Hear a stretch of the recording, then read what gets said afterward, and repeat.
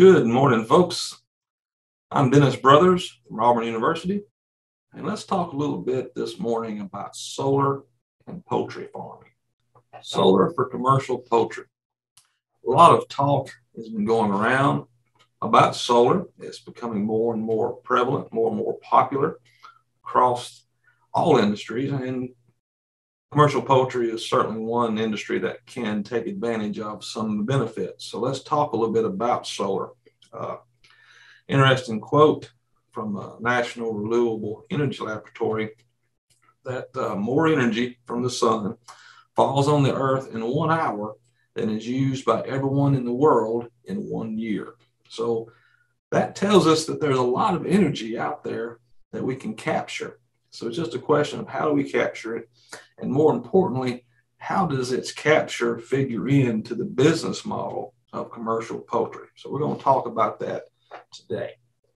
Here's a couple of pictures from a typical poultry operation with solar installed. So you have inverters and switches and meters. And then over here on the chicken house, we have panels mounted on the chicken house roof. I'll talk about that in a minute. But basically, as far as the business model is concerned, you have two basic opportunities with using solar. You have what we call net energy metering. And these net energy metering programs vary by state and vary by utility within a state. And these are all contracted terms and have limited controls on what you can use and how much you get paid. And then there's also what we call behind the meter or net billing. And this is a different type of business model. And these can be limited as well. We're going to go into detail about what these are here shortly. So, but just some basic information first about solar for poultry and about solar energy in general. This is solid, proven technology. It's been around since the 1950s. And panels are proven to last a long time. The actual panels themselves that capture the sun's energy and convert it into electricity, they are proven to last a long time. As a matter of fact, all the panels you purchase today are typically warranted for 25 years, and actually 30 years is becoming the norm. And they've been proven to last longer than that. They don't just quit after 30 years. There are panels out there that have been tested, that have been in the field for over 50 years and are still producing electricity. But the warranty guarantees that these panels will produce at least 80% of their new production capability out to that 25-year term. So that's you have a guarantee of production on these panels. And then the inverters that convert the panel energy, which is DC or direct current, it converts it to AC or alternating current, which is the type of power we use in most all of our poultry housing operations. These inverters are warranted typically for 10 years. Some are for 15 years. You can buy longer warranties if you want, but typically that's not necessary because after, they'll last longer than that warranty. And typically, even if they don't, to purchase a new one is going to be less expensive over time when you look at the time usage than buying a longer warranty. And as time goes on, inverters are going to improve, more efficient, so forth, so on. So you're just as good to take a standard warranty and replace the inverters after 10 to 15 years. Low maintenance requirements on a solar system, particularly a net metering type solar system. There's no moving parts, or very few. You can get some panels that have some moving parts. We'll talk about in a minute. But they're modular, they're sturdy. If you have damage to a piece of a panel, you can replace one section. You don't have to replace the whole system. The systems are very safe as long as they're installed properly by a reputable solar installer. They're very safe. They operate just in silent in the background. Once you install the system, you will never know it's there. It does its thing and doesn't cause any problems. There are many mounting options. You try to use what would otherwise be unusable space. Sometimes that is on the roof of the chicken house. There's a lot of land up there, you might say, places to mount panels, and that's a consideration. But also you can mount them on the ground, on racks on the ground. That's also a good option. I'll talk about the various pluses and minuses of that. Some of the negatives, perhaps, is that the initial cash cost to put in a system can be high. A typical poultry farmer is going to put anywhere between 50 and 120, 150 kilowatts of solar. And typically to get that installed at today's prices, you're looking at somewhere between $1.75 to $2 a watt. So at those numbers, if I put in a 50 kilowatt system, which is 50,000 watts times $1.75, I'm looking at $87,500 for that system. So it's a long-term payback. Typically, these systems, according to how the metering operation is, can pay back between 10 and 15 years, sometimes less, sometimes longer. But the payback is very dependent on many things. And that's part of the trickiness, or the tricky part about trying to install a solar system. You got to look at incentives you can get. Are there government incentives that you can get to help lower that cost? What are the electricity rates that you're dealing with? A very simple thought is, if you're paying a lot for electricity, then you can generate that electricity. If you can generate it cheaper than you're paying for it, then it makes really good sense. Or if you can generate it close to the price you're paying for it, it can make really good sense. But if you're already purchasing real low cost energy from the utility company, then it makes paying for a solar system much more difficult. What kind of metering agreements, which all plays into that buy-sell equation. And then, are there size limitations? Some utility companies put size limitations on the system that you can put in to get into certain agreements. So all those play into the payback of a system. Talking about incentives, right now there are two main incentives to consider. One is the federal income tax credit, where the federal government is offering a deduction against income tax based on the cost of a solar system. Right now, that rate is 26% of the initial purchase cost can be deducted from income taxes owed. So what's the problem there is, well, if you don't owe any income tax, then you may not be able to take advantage of this credit, at least not immediately. One good thing about these credits right now, as the law stands, is they are bankable up for a period of time. So if you don't owe tax this year, and you expect you may owe taxes 5 years from now or 10 years from now, then you may be able to reach back and get this credit at that time. So you may not lose it completely, but you may not get to take advantage of it up front. That may change with the new Build Back Better law or bill that's up for debate. If it gets passed, there are some indications that could change going forward. So it's something that you could keep your mind at, looking at in going forward in the future. Cost share programs are available, but they're limited.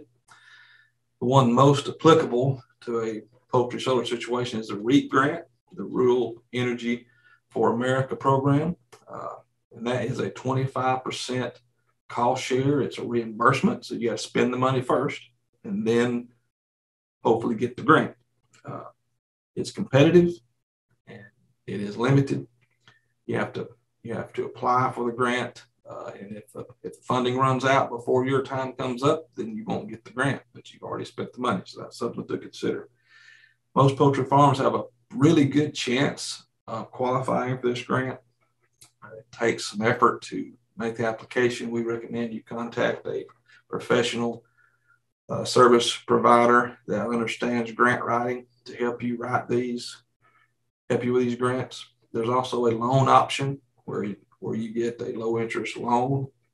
It's also available. And then the metering agreement. This is the biggie. This is the thing that really makes or breaks most solar for poultry opportunities.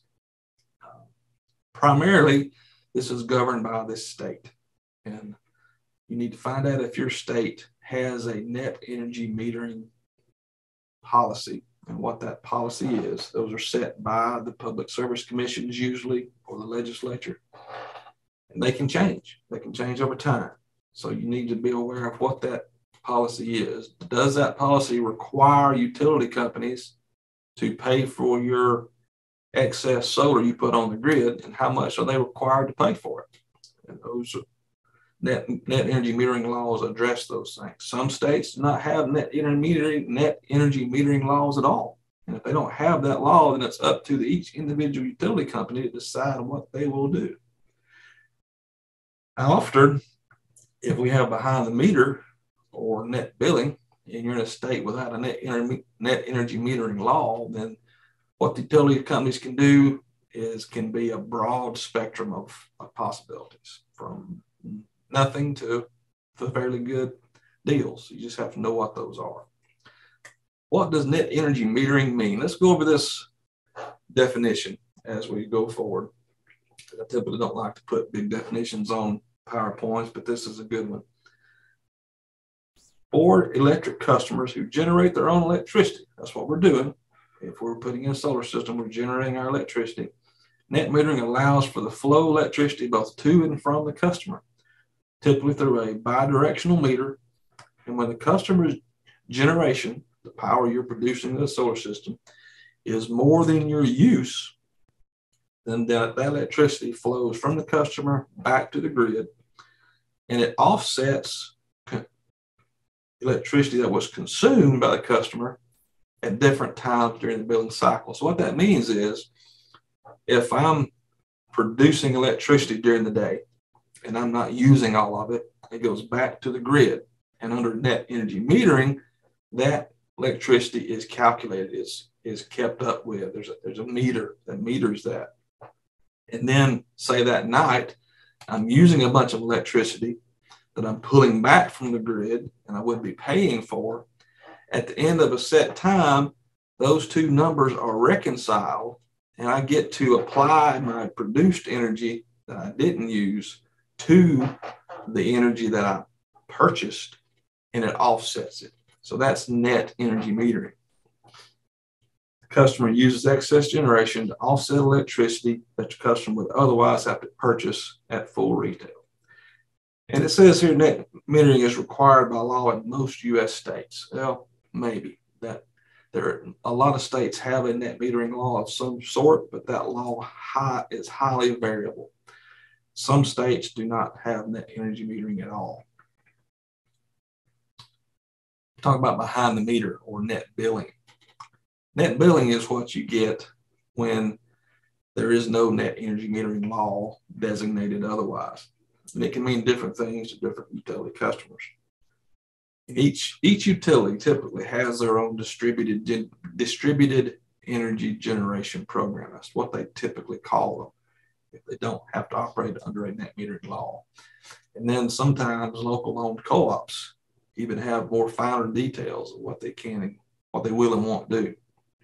And so what does net billing mean? Well, your power generation offsets power purchased from the utility company if you are able to use it.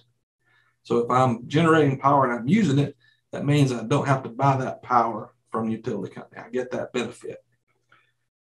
And then the utility company pays you for excess because there is a federal law that requires them to pay you something for your excess. The key is how much and how do they reconcile it. Under net billing, you don't get to bank any excess. You don't get to hold it and apply it later. And when they true up or how they calculate the difference in excess and used is very important. Whether they do it hourly or monthly or annually makes a big difference. Most of the net billings are going to do it hourly or instantaneously. And that tends to play towards their side and not yours.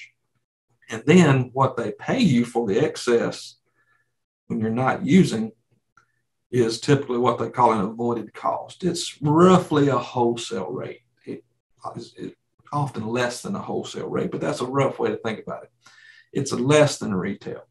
And over looking at avoided cost rates across many utility companies, we see that is usually somewhere in the 20 to 30% of the retail price. For example, with Alabama Power Company, the avoided cost rate currently they posted at 2.4 cents per kilowatt hour. The average cost of electricity retail in Alabama is about 11 cents. So you see the difference there, what you pay for it versus what they will pay you for your excess.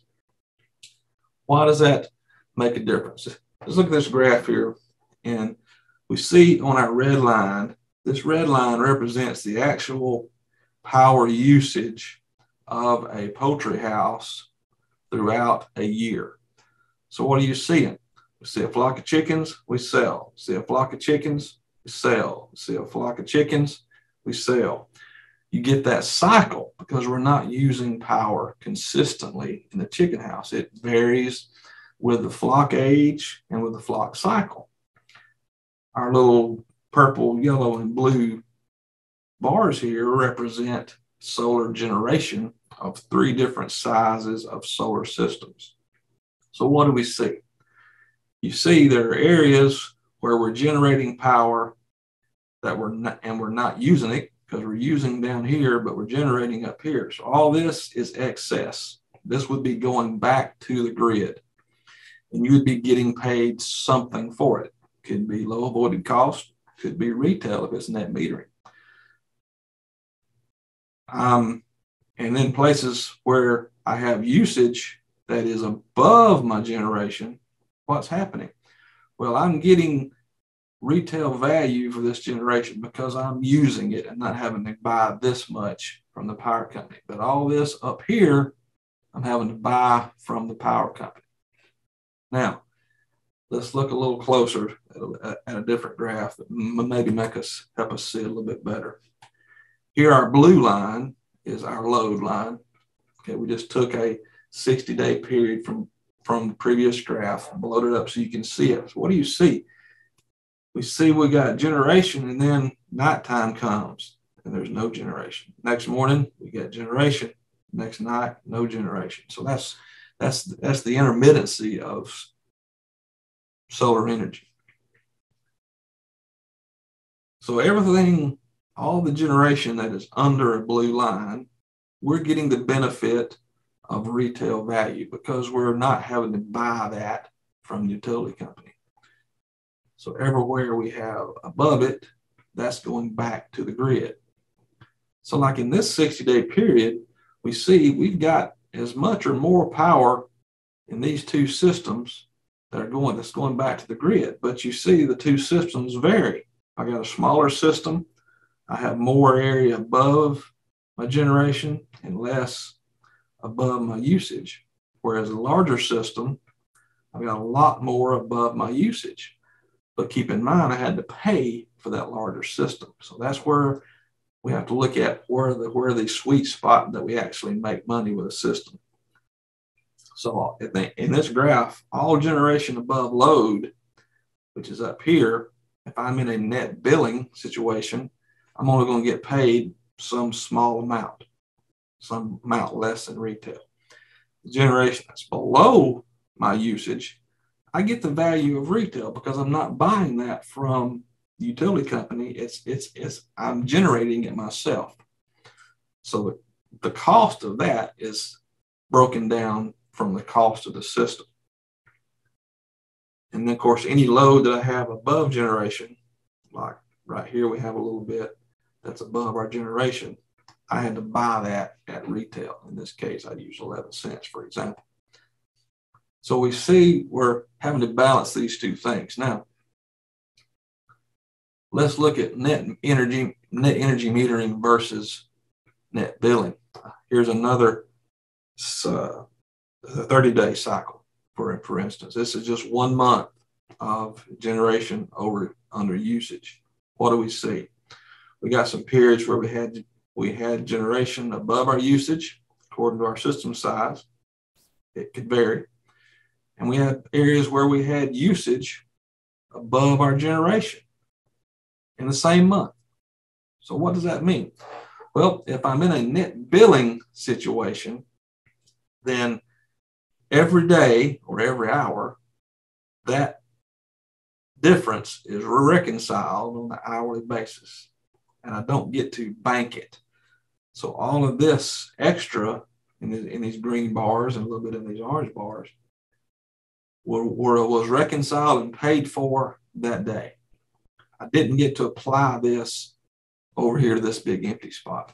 Now, if I'm in net metering, particularly if I'm in a monthly or an annual reconciliation period, let's just use monthly, the power company adds up all of this extra green line, it adds up all this empty space, and it reconciles those two.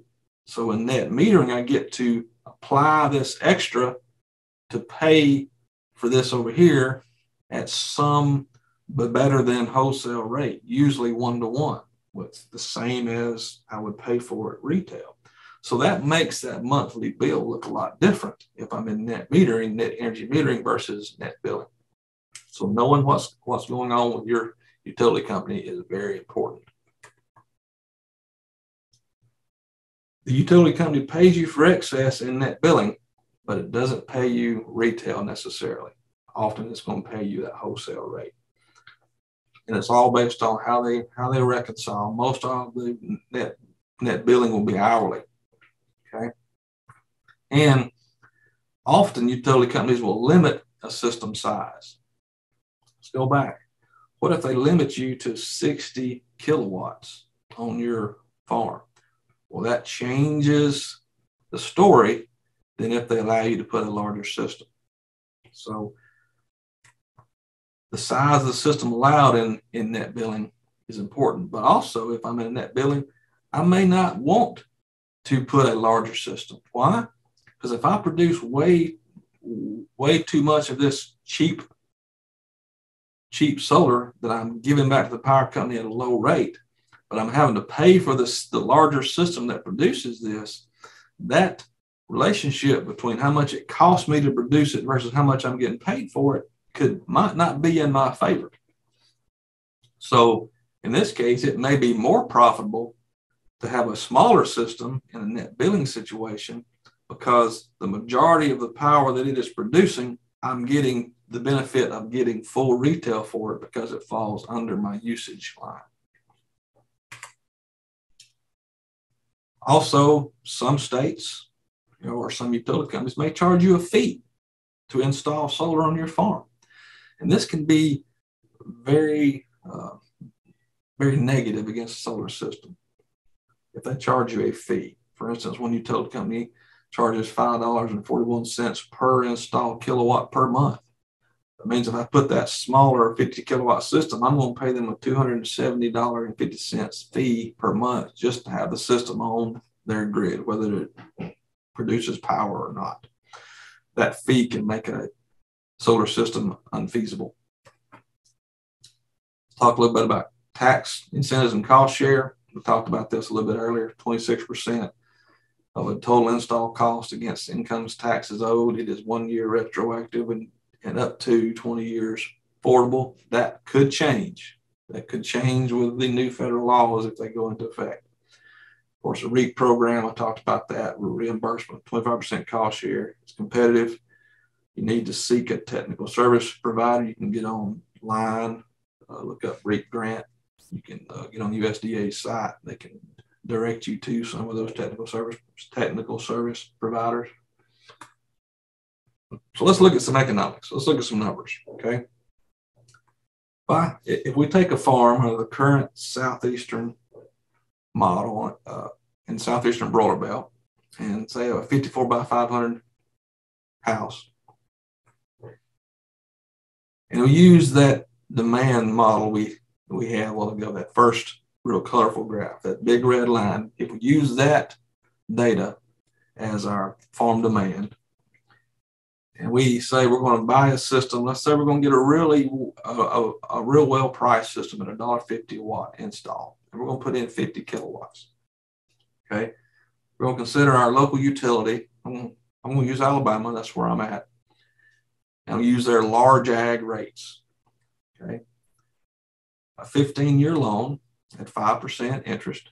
And I'm going to look at the 25-year net present value evaluation. What that means very simply is I'm looking at, in 25 years, will this investment pay me more than investing it in something else at a set discount in interest rate? And basically, if a 25-year net present value is positive, if we consider time value of money, inflation of cost escalation, interest rates, all those things putting together, if my net present value is positive, it means that investment is positive versus putting that money into something else. I'm going to use a net billing example, and then we'll talk about the differences in a net metering and net billing example, the differences in NPV. And then we're going to look at with or without a solar fee. And I'll use 541. I've seen $3, $4 are the different fees. So we'll look at with or without a fee and with or without incentives. So let's go down the line here. Worst case scenario of that for that farm, if I'm in net billing, I get no incentives and I have to pay the solar fee. As you can see, that's a losing situation. Losing situation. Don't spend your money there. Well, what if I'm in the same net billing, but I can get a REAP grant and I can use income tax credit, but I still have to pay the solar fee? Once again, losing situation.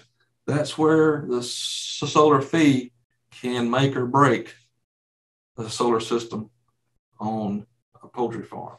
Once again, remember, we're in net billing, so we're not getting full retail for all that excess. That makes a big difference. The two things that make the difference here is net billing and solar fee.